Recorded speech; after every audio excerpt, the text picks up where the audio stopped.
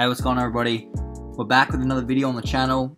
In today's video, we have like a sort of a highly requested one. A lot of people have asked me, how do I farm easy nukes? How do I have so many nukes? How do I get them so easily? And for the most part, there's one map that is by far the easiest to get a nuke on if you know how to play it, and that's jungle. Jungle flooded, actually, to be honest, makes it even easier, but it's sort of hard to see in the water, and the spawns are all messed up. But in today's video, I'm going to show you how to get a nuke on jungle. I'm going to show you the easiest way possible. It's not camping. You're not standing still the whole game. You're not sitting in a corner with, you know, a riot shield and tripwires. Like, you're literally just locking down the most popular part of the map. And it only takes, realistically, an average amount of gun skill to do it. I've done this for most of BO4. Every time I get jungle, 50-50. It honestly is 50-50. I'll drop a nuke on that map. With the right lobby and just, you know, being on form, I will nuke 50% of the time on jungle. Jungle flooded, obviously it raised the percentage, and pretty much I was nuking nearly every game on jungle flooded. But they're not necessarily epic gameplays where I drop, you know, hundreds of kills, but a nuke's a nuke. And you guys can think what you want, but I'm going to teach you guys the easiest way to do it. I'm going to give you all the details. I'm going to show you how to break down the map and just hopefully get you guys a nuke. Hopefully you guys can take some advice. You can take some, you know, information from it and get yourselves a nuke. So make sure you guys drop a like. It'd be much appreciated. Let's get in live. Alrighty. I'm going to do my best to run you guys through the easiest way to nuke on this map. Obviously, it depends which way you get spawned. Most of the time, just push as hard as you can. That was quite lucky.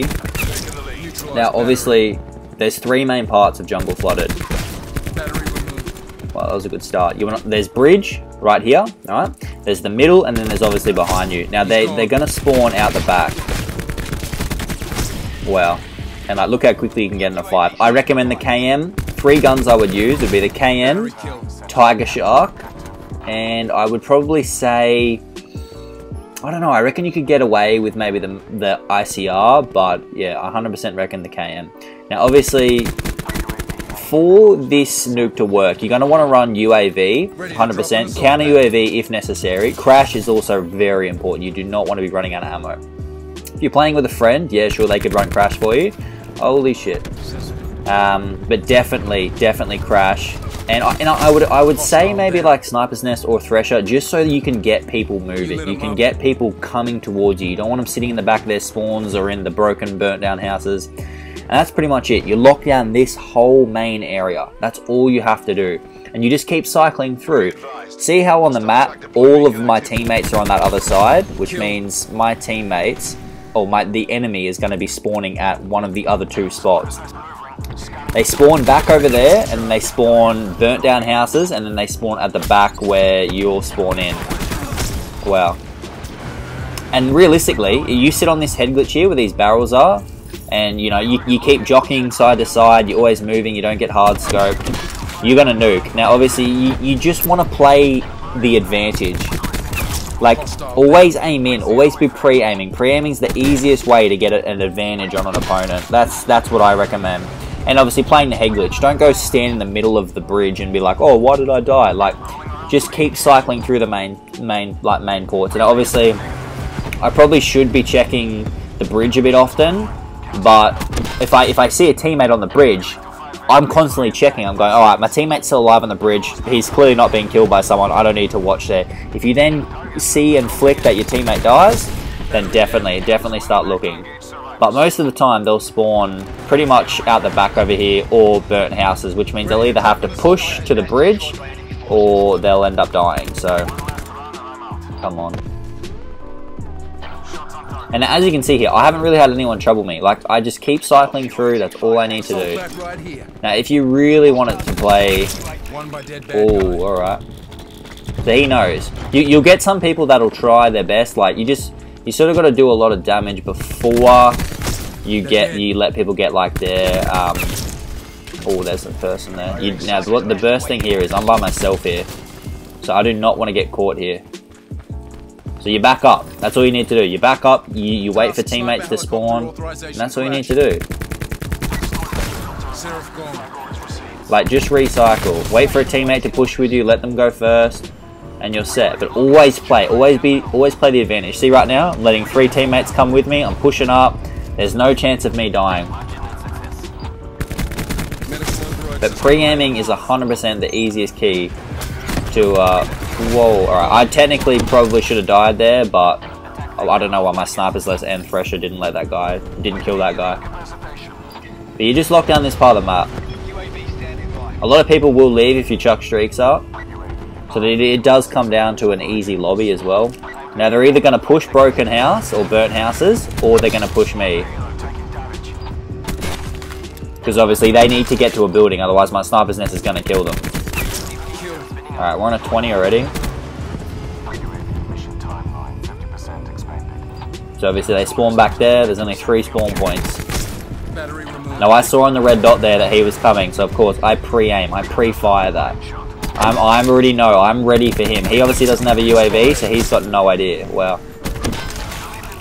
Oh shit. That kid, he knows. He's gonna keep trying that, 100%. Assault pack's down. Come get it. But right now, we are absolutely going off. See how easy that was to outgun that guy? Like, you pre-aim, you make it a lot easier for yourself. Like, play the advantage. Play the height advantage. It's gonna make it near impossible for anyone to outgun you. Like, they can't even hit a shot on you, bro. You practice this sort of shit, you practice your aim, you're gonna be fine. And we are honestly about to get the nuke right now. If I can get this kid right here. But you don't want to be greedy. You got to have a lot of composure when you're going for nukes. Ruin kill. Now obviously I don't have much time because I did call in a bulk load of streaks, so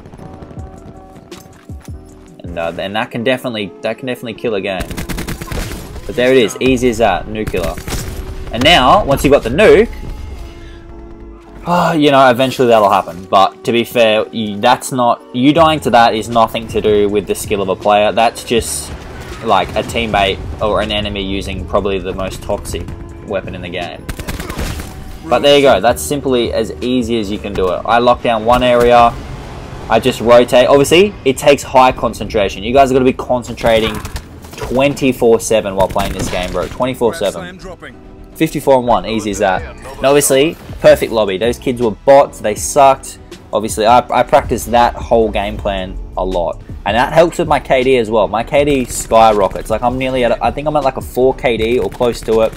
And then when you're playing like that, like, I'm not necessarily camping. I'm playing the most popular part of the map. Like, I still keep a high score per minute, I still keep a good KD, and I get a nuke. So it's just honestly as easy as that, guys. I hope that helped you guys. If you've got any information or you need to know anything more, just drop me a comment. I'll do my best to help you. But Jungle Flooded and Jungle are the easiest maps to nuke on if you lock down this part of the map. Team deathmatch. Alrighty. I'm going to try and do my best to show you how to do it on Jungle Flooded as well. Wow, thank you for that. I'm going to have to mute you. Holy shit. I'm going to try and show you like the easiest way. Nice start. Oh, there was another one there. Sorry, teammate, just let you die. Ajax wasted. Now, KN, 100%. Whoa, one of the best guns in the game. Wow. UAV available for tasking. But it's the same. It's honestly the same principle. Locking down the same part of the map, and you're sweet. But with Jungle Flooded, they like to push the bridge more because they have to push over. They're obviously not going to go through the water, so they push from the bridge more. Being this bridge here, the center of the map. But most of the time, and see, I play that head glitch. Like, it's extremely hard for someone to outgun you while you're on the head glitch, especially with the KN. Such low recoil, such high damage. Wow, we're already on a 10. It's 18 kills in and we're already on a 10. Holy shit. And now obviously I just killed them all there. They're either going to be spawning back here or they're going to be spawning out. But with Jungle... Oh my lord. With Jungle Flooded, you're lucky because there's only 3 spawns. Burnt House, back where you spawn in from that side, you're dead. So teammate, I'll let you die. Yeah, so back over there where you'll spawn that side of the map, and then you'll obviously spawn the other side of the map as well. So there's only realistically 3 spawns for Jungle Flooded because of the water. Wow, alright. And now that is definitely not what I assumed would happen. But that's another thing. You can't control that. When you get one-shot headshotted by a, I don't even know what it is, an ABR with double high caliber, that's just unfortunate. Like, that's got nothing to do with someone else. But you just go again. There's still plenty of time. You're only 30 kills in, and I was already nearly on a 20. So you just keep going.